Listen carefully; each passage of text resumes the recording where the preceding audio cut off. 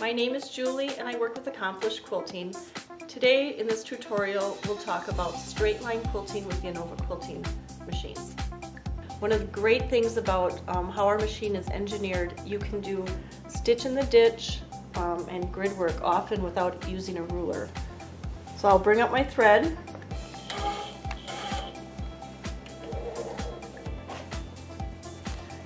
And the first thing I'm going to do is stitch in the ditch. This line, I want to stitch right over the top of it, pretending that that's a seam. You can go as slow as you want to do stitch in the ditch, and you might want to raise up the sensitivity a little bit so that we can go slow and still get a really quick response from our lightning stitch. And then I'm just stitching along at the speed that I want to maintain control.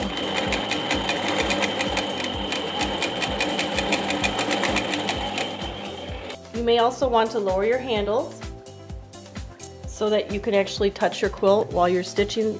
It gives you maximum control.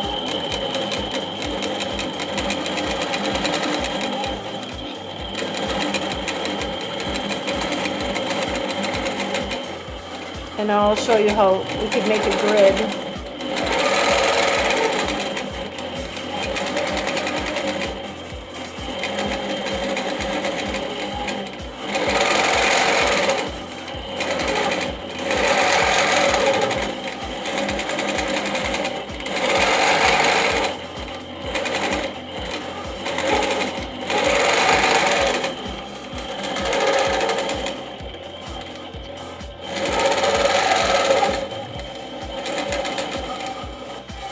And there we have a little bit of grid work without using rulers or even any marking.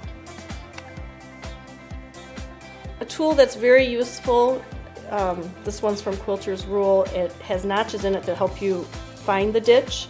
I like to use this when I'm doing stitch in the ditch, and it also helps with diagonal lines. I'm going to go up here and then follow that diagonal line.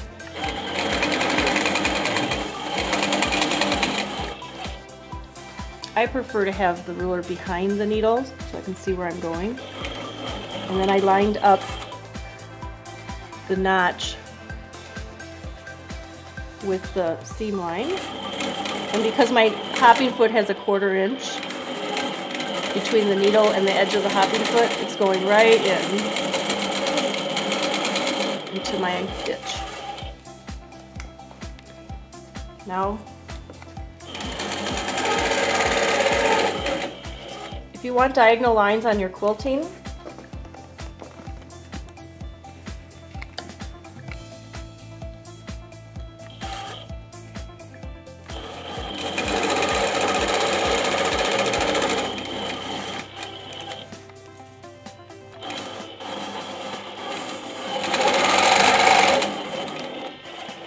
and there I've shown how, because you're using all the wheels together to do diagonal lines, you really do need to have the ruler in place.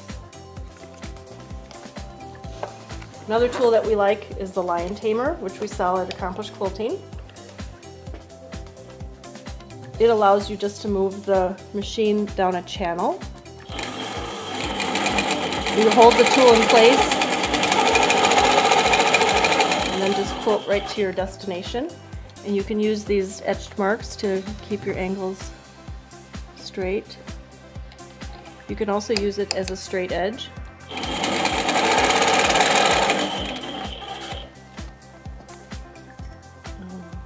You could use it to show a 45-degree angle.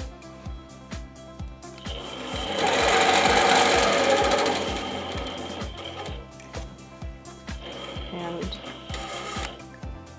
there's lots of imaginative things you can do with these rulers.